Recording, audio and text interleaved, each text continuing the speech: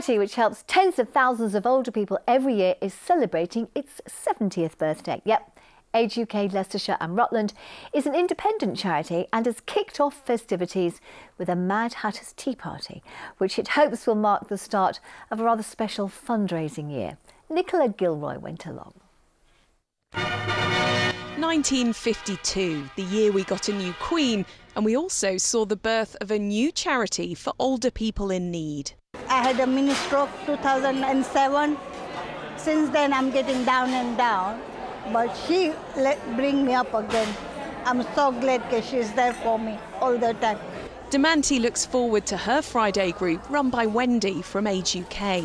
We do 2 games of bingo, and then at the end of the bingo we do play your cards right. So there's quite a lot of money going on to it.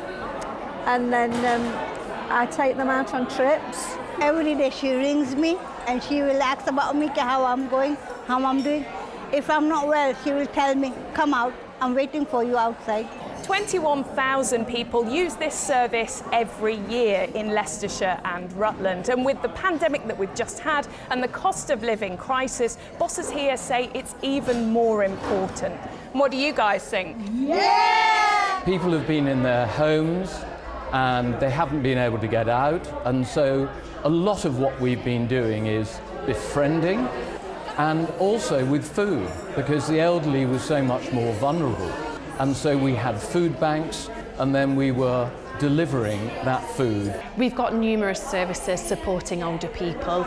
Each year, for example, we raise around £1.5 million in benefits for older people that they're entitled to, which helps with things like daily living costs and hopefully will help with energy costs that are rising as well. They hope to raise £70,000 in this, their platinum anniversary year, which will go back into this community, helping older people in need now and in the future. Nicola Gilroy, BBC East Midlands Today, Leicester. Cheers.